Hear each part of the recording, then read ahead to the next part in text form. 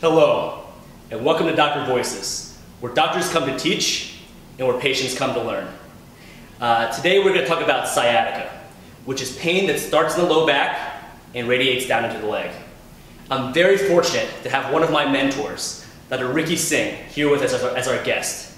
Dr. Singh earned his medical degree from George Washington University. He went on to complete a residency in physical medicine and rehabilitation at UPenn. And then lastly, he did a fellowship in Interventional Spine and Sports Medicine at the University of Colorado. Currently, Dr. Singh is Director of Interventional Spine at Weill Cornell Medical Center, and he is an expert on this subject matter. So sciatica, which goes by many names, it's also referred to as radiculopathy, or many patients know it as a pinched nerve, is an issue that plagues many of our patients. And unfortunately, many people don't really know what's going on in their own spine, in their own back, when they're experiencing this pain. So first, Dr. Singh, would you mind briefly just going over what's going on in the spine, in the back, when patients are feeling sciatica? First of all, thank you, Dr. Chu, for having me on the show. This is a great opportunity to talk about spine and back health.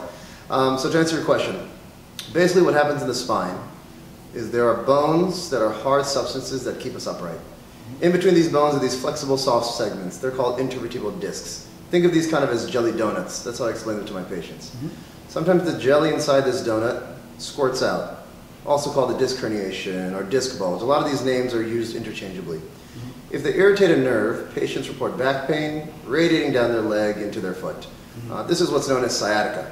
Sciatica, however, is kind of a misnomer. Sciatica technically means inflammation of the sciatic nerve. But anytime a patient experiences back pain going into the leg, they call it sciatica. Really, that's called radiculopathy, as you said, radicular pain, radiculitis, caused by a pinched nerve. Excellent. Now let's take a closer look at the spine model for more detail. So again, here's the spine model. Here's the front of the spine, and here's the back. These are the bones called vertebral bodies that keep us upright.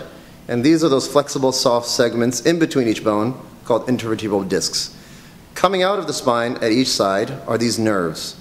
These are the nerves that go into your legs, maybe into the bottom of your foot, your big toe, the side of your thigh. And when these discs bulge or protrude or herniate and pinch one of these nerves, patients report, as we were calling, sciatica or radicular pain. So once someone is diagnosed with sciatica or radiculopathy, there are many non-surgical treatments available. Dr. Singh, would you mind going into some of the physical therapy and rehabilitation modalities available for patients suffering from this condition? Once a patient is diagnosed with sciatica or radicular pain, and again, remember that disc has kind of come out and is pinching a nerve. The goals of rehabilitation and physical therapy are to bring that disc back to where it was naturally. What this will do is take the pressure off that disc, relieving the leg symptoms. Physical therapy works to strengthen the core muscles.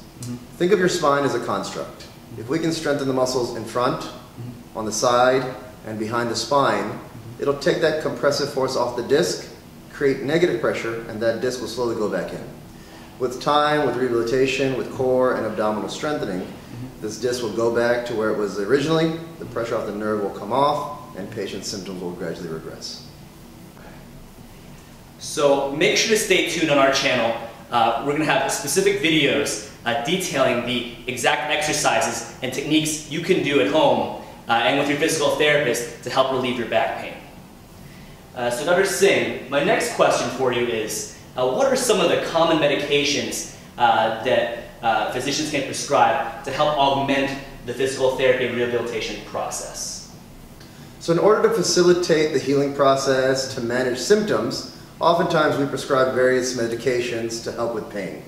Now, while these medications aren't cures on their own, if I can decrease the pain of a patient, I believe they'll be able to participate in physical therapy more, improve their core strengthening.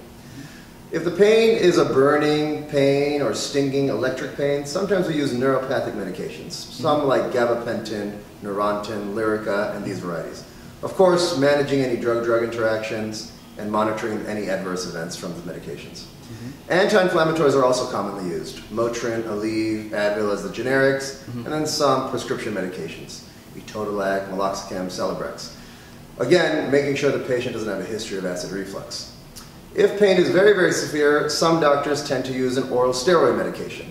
Now, while the data on this is not great in terms of managing radiculopathy, we found that this does manage the symptoms pretty well, allowing the patients to participate in physical therapy. Now, my next question actually has to do with epidural injections. Now, we're going to have a whole other video on our channel going into the specifics and details regarding epidural injections. But Dr. Singh, would you mind just giving a brief overview of what epidural injections are and how they might benefit patients in this scenario? If medications and those types of modalities don't offer the patients symptomatic relief, another treatment option is an epidural steroid injection.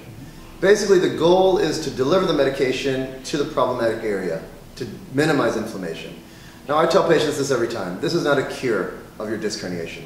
But if I can decrease the pain, I can allow you to go to therapy in a much more pain-free situation, you're likely to recover faster. So epidural steroid injections offer us putting the medication where the pathology is, where the disc herniation is, at the site of the pinched nerve, alleviating symptoms, decreasing inflammation, and allowing the patients to become more functionally mobile.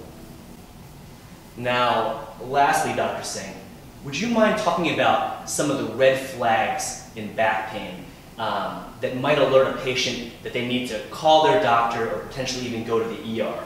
The most important part about any patient evaluation is the history and physical exam. So when I'm listening to the patient's story, the things that I'm looking for are, does the patient have progressive weakness? Is their foot flapping? Are they tripping over themselves? Are they having balance issues? Do they have bowel and bladder control problems? Are they having accidents? Fever, night sweats, weight loss. These are the kinds of red flags that I'm listening for to alert the need for emergent imaging. Or if the patient senses these symptoms, they should contact one of their doctors sooner. Thank you so much, Dr. Singh. That was really fantastic. I also want to thank all of you for watching.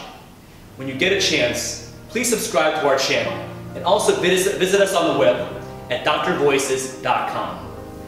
Today, there's a lot of information on the web, a lot of health information on the internet, and it's difficult to know who you can trust. Dr. Voices is different in that it's a resource completely created by physicians and other healthcare professionals. If you're a physician watching, we welcome you to please come to our website, and we're looking for your submissions. We're looking to hear your voice. If you're a patient, please come, explore our website, and come to learn. We built this resource for you. Thank you again for watching.